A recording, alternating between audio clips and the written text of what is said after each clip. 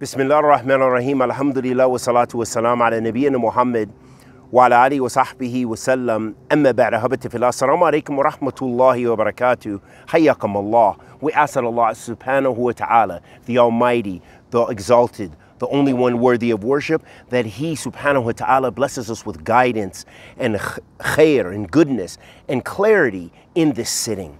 Ahabati fillah. Listen to a beautiful hadith of Rasulullah sallallahu alayhi wasallam showing us the importance of remembering Allah as much as possible.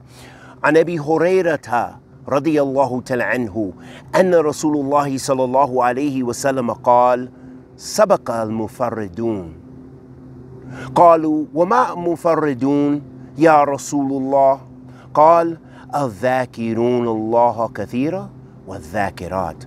In this hadith of Rasulullah sallallahu alayhi wasallam, the hadith of Abu Hurairah radiyallahu ta'ala, he said that the Messenger of Allah sallallahu alayhi wasallam said, Sabaqa al-Mufarridoon, that the people, the Mufarridoon, that they have, they're the successful ones. They're the ones who beat everyone else.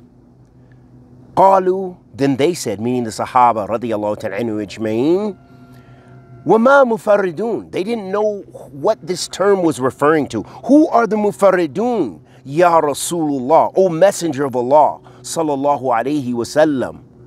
The Prophet sallallahu alayhi wasallam responded by saying, الذَّاكِرُونَ اللَّهَ كَثِيرًا وَالذَّاكِرَاتِ.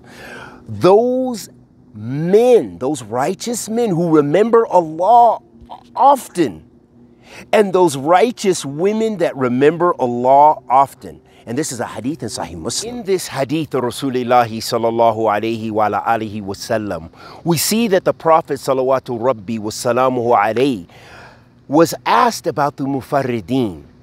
And he said, Sabaqa al-Mufarridoon. You know, these people have preceded you, al-Mufarridoon. And he was asked, who are they? And he mentioned those people who remember Allah often. الذاكرين الله كثيرا. Those people who remember Allah often. What does that mean for us as believers in Allah subhanahu wa ta'ala, from the male believers and the female believers in Allah subhanahu wa ta'ala? It lets us know, ahabati fillah, that we have got to use our time to remember Allah subhanahu wa ta'ala. Also, ahabati fillah, it shows us this is something easy and simple if we reflect. Easy and simple if we reflect. Why? Because all of us can be in the office making dhikr. All of us can be on the way to the office making dhikr. All of us can leave the office making dhikr. All of us can be outdoors making dhikr. All of us can go to the store and making dhikr. Leaving the store making dhikr. Remembering Allah subhanahu wa ta'ala even in the marketplace. And even there are adhkar for going into the marketplace and leaving the marketplace. So it shows us that Allah has made it easy for us. But like the tree, we have to be grounded and rooted in the remembrance of Allah subhanahu wa ta'ala. And we ask Allah tabaraka wa ta'ala, the Almighty, to accept our good and forgive our evil and protect us from kulli su wa makruh. Wa sallallahu wa sallam ala nabiyyina Muhammad wa ala alihi wa sahbihi wa sallam.